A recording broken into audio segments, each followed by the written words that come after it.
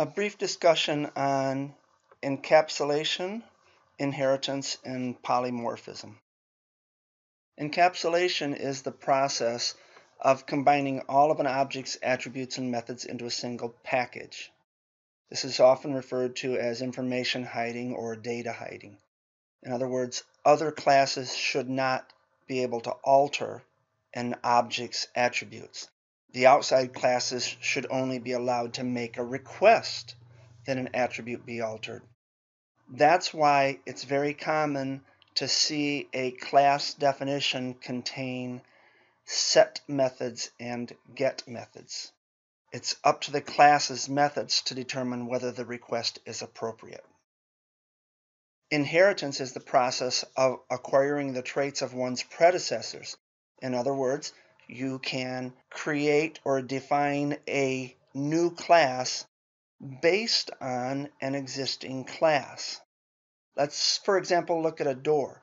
We can have a door class that has the attributes doorknob and hinges and the methods open and close. We can define a new class called door with stained glass window and derive that new class based on the existing class of door. So door with stained glass window will inherit the attributes doorknob and hinges and the methods open and close. And then all we have to do is add a new attribute called stained glass window or just window.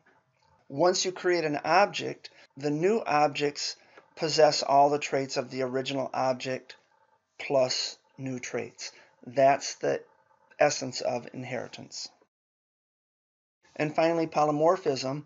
If you think of everything as an object, the door is an object that needs to be opened or closed, but that open procedure or that open method works differently on a door than it does on a drawer or a bank account or a file or your eyes. So polymorphism, which literally means many forms, is the idea that every object has functions or methods. And let's say, for an example, a door needs to be opened or closed.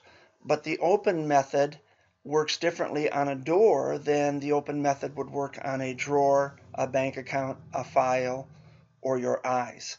So the idea of polymorphism is that one open procedure can react differently to different types of objects.